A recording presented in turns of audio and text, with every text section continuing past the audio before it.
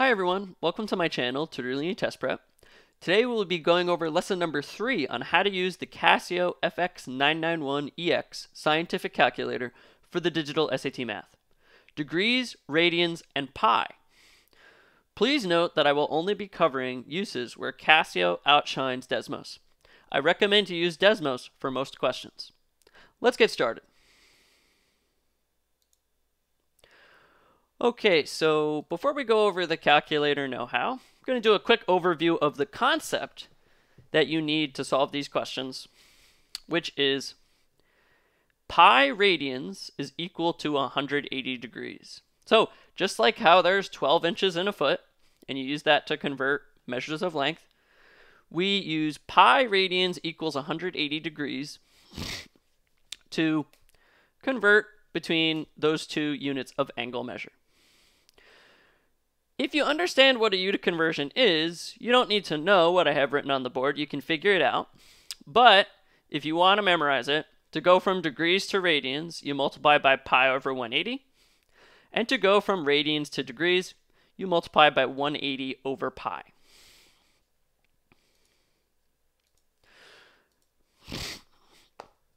So, Desmos is actually very finicky with pi and converting units. You can't really work with them very well.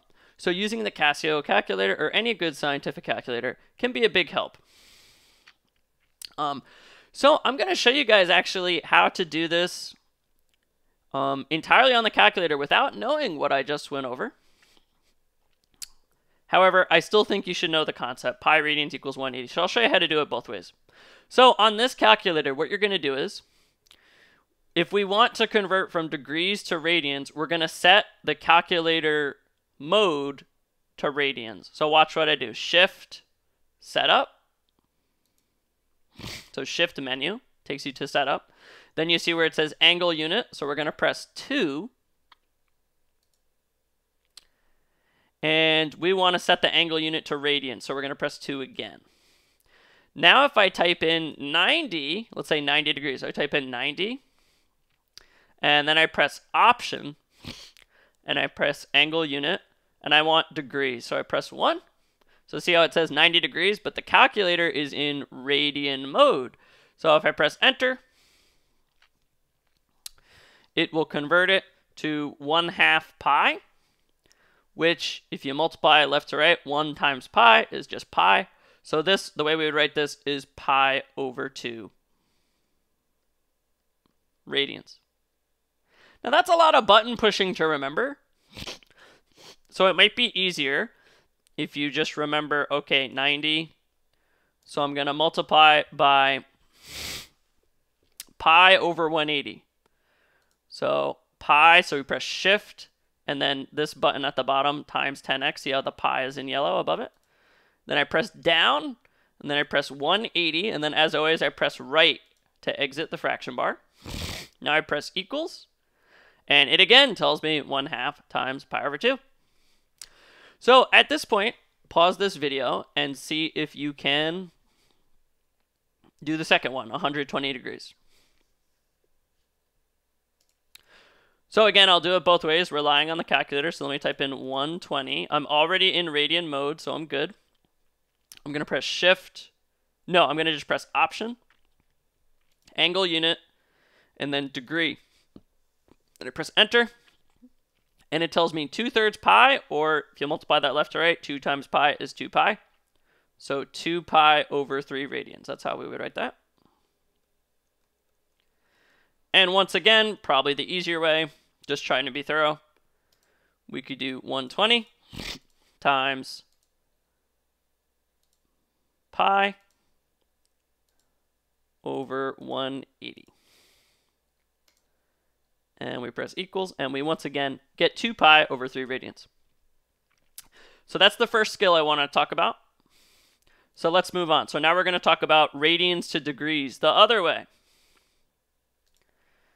So what we're going to do for this guy is we're going to set our angle unit in the setup to degree. So I'm going to press shift, setup, angle unit, and then I'm going to press 1 to set it to degree. Now you see there's a little D kind of at the top there. So we're in degrees, so we're good. So now I'm going to type in fraction bar, which is over here, and I'm going to do pi over 4. And we're going to do the same thing. We're going to press Option and then press 2 for angle unit. But this time we're going to click on the R for radian because it's pi over 4 radians. So press 2. So that reads pi over 4 radians. So now if I press enter, it tells me 45 degrees, which is correct. Now, once again, if you can just remember that pi radians equals 180 degrees, and that we need to multiply by 180 over pi, you can just do that, and that's probably a little bit easier. So I'm going to multiply by 180 over pi, and I get 45. Why don't you pause this video and see if you can do the second one? That's 7 pi over 6 radians, and we want to convert it to degrees. Okay, so let me type in 7 pi over 6, and then I'm already in degrees, so I'm good. So let me press Option, and for my angle unit, I'm going to press 2 to do radians. And if I press Enter, it tells me that is 210 degrees. And once again, if we want to do it the old-fashioned way, which you probably should know in case you get a symbolic question, we can do 7 pi over 6 times, then press the fraction bar again. And to go from radians to degrees, we do 180 over pi. And once again, we get 210. Okay, so you guys probably, most of you probably already knew how to do that. You're probably thinking, Kyle, that's not very helpful. Well, once again, I've saved the best thing for last. And that is simplifying with pi. So this always confuses the heck out of kids because it's adding and subtracting fractions, but with a pi in it. And guess what? Desmos cannot do this. If you type one of these in a Desmos, it'll just give you the decimal answer. And as per usual on the SAT, we almost always want the simplified answer with pi or radicals in it, right? So you can just straight up, if you have a question where you have to add or subtract or multiply pi, you can just straight up type it in to the command line, and it will do it for you. So watch, I'm going to do the first one. So I'm going to do pi plus fraction bar pi over 3. 4 pi over 3. Wow. That was really helpful. That's going to save me, if I get a question like that on test day, that's going to save me a lot of time and a lot of stress. Okay, why don't you pause this video and see if you can do the next two.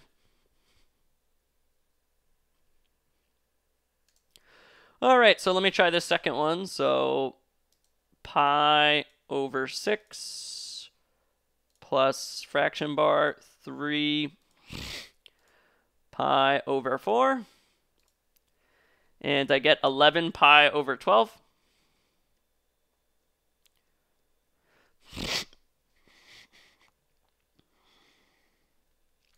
And let's do the last one. So 4 pi over 3 minus pi over 2.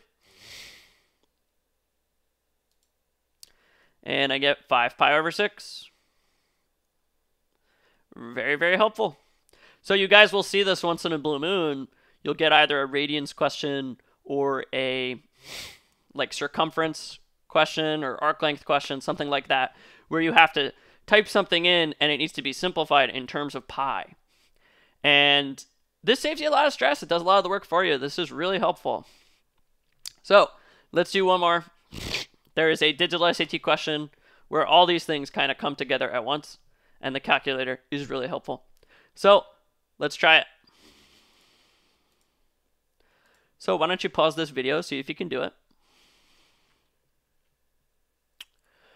Okay, so it says the measure of angle R is 2 pi over 3 radians. And T is 5 pi over 12 radians greater than R. So, okay, so angle, the measure of angle T is 5 pi over 12 greater. So we're going to add 5 pi over 12. Oh, that's what we were just doing. That's really helpful. Okay, why don't we go over to the calculator here? So 2 pi over 3 plus 5 pi over 12.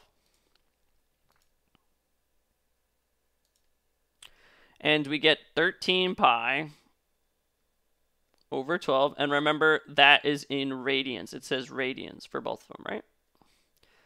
And now it wants us to put that measure in degrees. Notice how they underlined it up here. Anytime they underline anything on the SAT, you need to be on your toes because they're doing that on purpose. So 13 pi over 12 radians. And once again, we're going to multiply by 180 degree over pi radians. And you see, I didn't have to memorize that because I'm doing a unit conversion. I'm getting the units to cancel so that we're just left with degrees. So let's go to the calculator and, oh, I'm actually going to press up and I'm going to press, there's a way to pull down the thing. I'm not sure how to do it, but let's press, I believe, times. And it'll do answer times. I'll just retype it in, just for the sake of clarity for the video. So 13, there's a way to pull down the current, most recent answer. I'm not sure how to do it on this one. So times, and then we're going to do 180 over pi. And we get 195 degrees.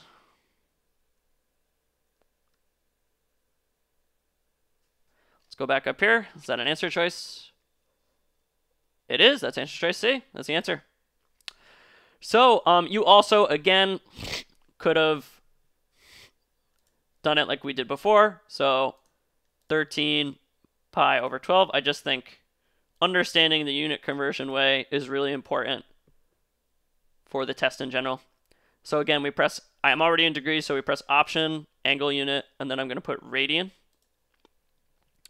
And I press enter, and I also get 195. So you could have done it that way, but all those button pushes is a lot to remember. So you're probably better off just going, okay, I got to multiply by 180 over pi, and that'll make your life so much easier. So you see, guys, this part where we had to add fractions in terms of pi, calculator makes it much easier. It's one less thing you got to worry about.